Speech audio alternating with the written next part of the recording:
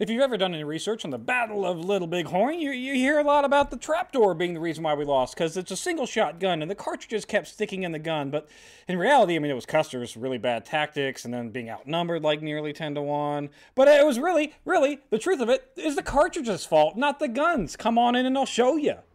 So in the early days of cartridge development, they didn't really know what the best materials were to make it out of, or whether it should be rimfire, centerfire, all kinds of fun stuff, so they create these oddball cartridges, which is what we were using during the Battle of Little Bighorn, which is an internally centerfire primed two-piece construction case. And as you can see from that big old crimping on the very bottom of it, yeah, the tended to tear off in the gun, leaving this whole section here inside the gun, and then taking that little bit off.